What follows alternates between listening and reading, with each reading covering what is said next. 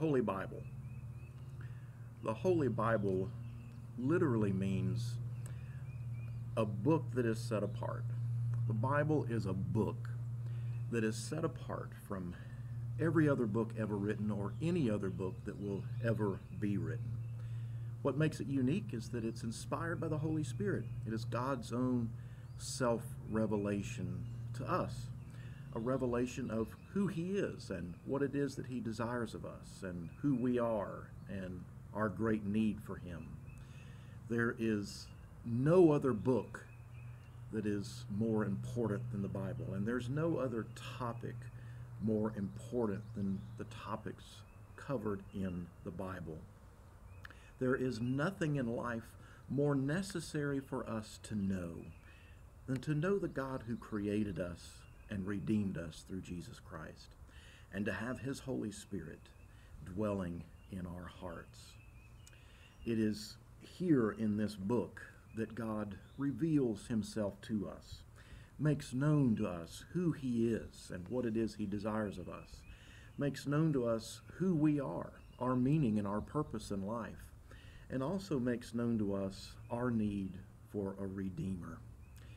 And it is in this book that we come to know who our Redeemer is. And our Redeemer is, of course, Jesus Christ. Maybe you're new to the Bible. You've never read the Bible before, and you're not quite sure where to start or what to do with this book, how to go about studying or what to make of it.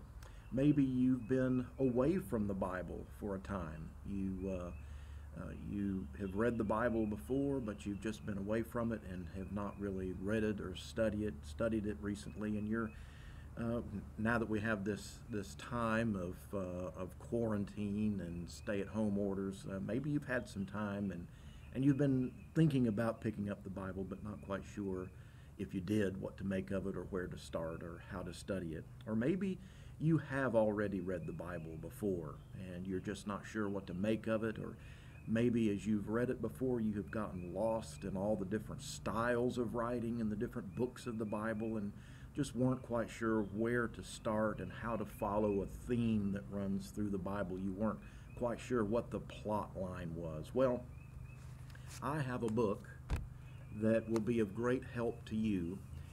It's titled Guide to the Bible, A Visual Theology. It's by Tim Challies and Josh Byers, and I highly recommend this book to you. It goes through the Bible. It begins, if you were to look at the table of contents, it's broken into 3 different parts. Part 1 is trusting the Bible. What is the Bible? How is the Bible written? How are the books collected? What makes the Bible unique? Can we trust the Bible? Part 2 is about studying the Bible. Why should I study the Bible? And how do I study the Bible? And then part 3 is about seeing the Bible. And that's where it covers, takes you through the whole plot line of the Bible, from Genesis and creation to Revelation and the end of time. And the plot line throughout the whole thing is Jesus Christ. And this book kind of follows and plots that line out through Scripture. So it talks about the Bible. The Bible is God's gift to you. It's one collection of 2 testaments made up of 66 books, written, assembled, and preserved so that we might know Jesus Christ and His salvation. As we look through the book, we'll see that the New Testament in particular is reliable. We have more manuscript evidence for the reliability and the original texts preserved for us through the ages than any other ancient writing. So we know that the words that we find in the New Testament and even in the Old Testament are reliable, and they're original to the original writers of the Bible, so we can trust them and rely upon them. The book talks about why do we study the Bible, and it goes through several different topics. It covers each one of these individually. We do so to know God, to know God's will, to become godly, to bear fruit, to defend ourselves, to fuel our prayers, and to fuel our joy. talks about how do I study the Bible, and it gives four great methods to use in studying the Bible. To observe, what does the passage say? To interpret, what does the passage mean? To apply it, how does the passage transform us? And the importance of memorizing Scripture, to use the passage over and over again. Again, the book traces through the plot line of the Bible, which is Jesus himself. And so in the final section of the book, we see how Jesus is revealed from the beginning in creation all the way through to the end of time in Revelation. The need for Jesus, the foundation for Jesus, the preparation for Jesus, the longing for Jesus, the expectation of Jesus, the coming of Jesus, the continuation of Jesus, the commands of Jesus, and then finally the consummation in Jesus. And the book covers each one of those in some detail.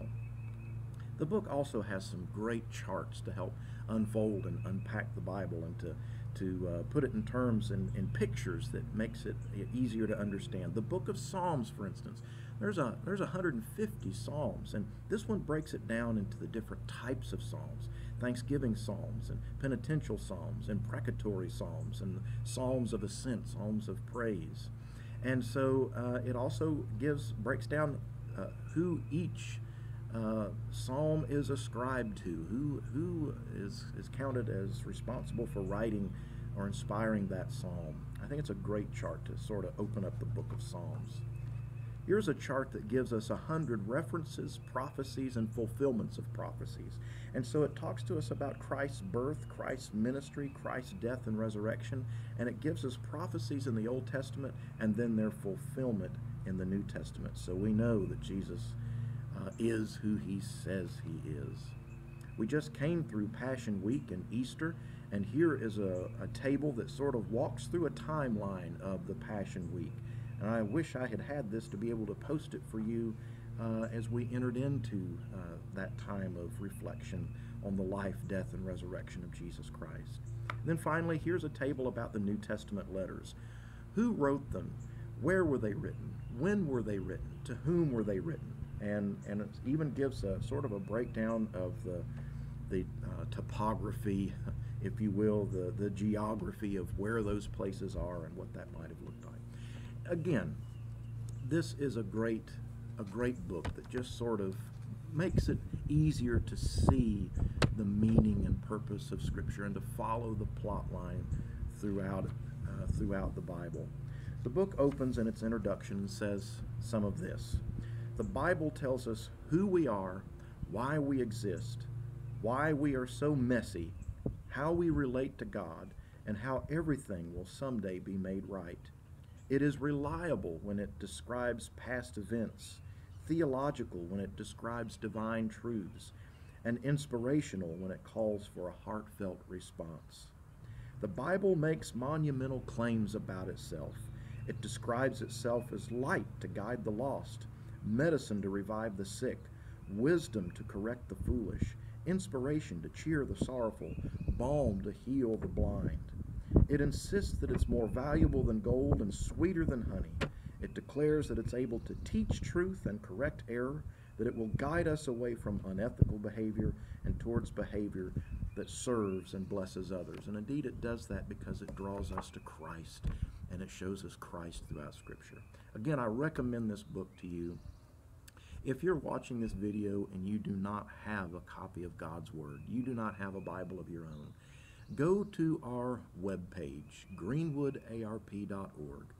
Get in contact with me and we'll make sure to get you a copy of the Bible. I'm not exactly sure we can yet afford to be able to provide you with a copy of this book, but the information, here's the information on how you can order a copy of that, and I'm sure you can find them at a very affordable price on Amazon.com. If you absolutely can't afford a copy of this book, again, get in touch with me and we'll see if we can get a copy of this book and the Bible for you.